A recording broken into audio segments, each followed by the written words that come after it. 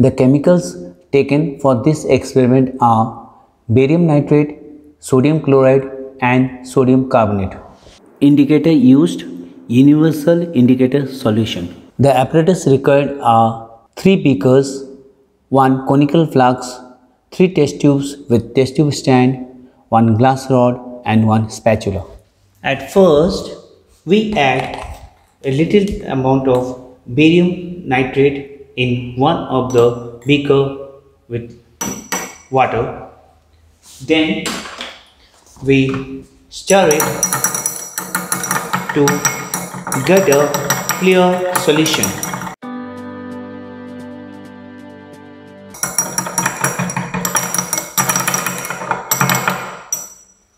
In the second beaker, we add a very small amount of sodium chloride and stir it to get a clear solution.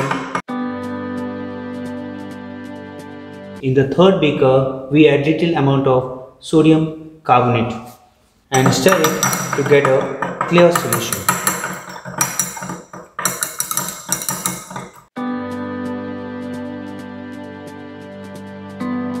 Then we add the solution one by one in 3 different test tubes.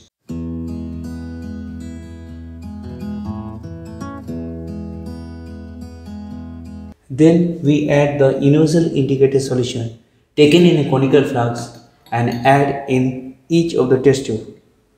It turns into red, the second one turns into green, the third one turns into blue.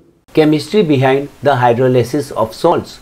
When salts are formed either by a strong acid and weak base or a strong base and weak acids get dissolved in water, the water molecules break up the salts and the solutions show either acidic or basic character. Barium nitrate is formed by barium hydroxide, which is a weak base, and nitric acid, which is a strong acid.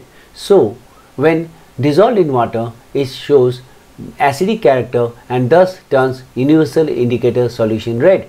The reaction is as follows: BaNO3 whole twice plus H2O gives BaOH whole twice plus 2HNO3.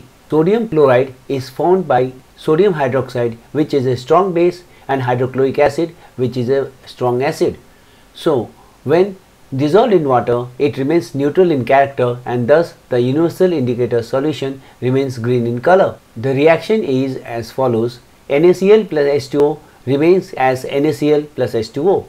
Sodium carbonate is formed by sodium hydroxide, which is a strong base, and carbonic acid, which is a weak acid.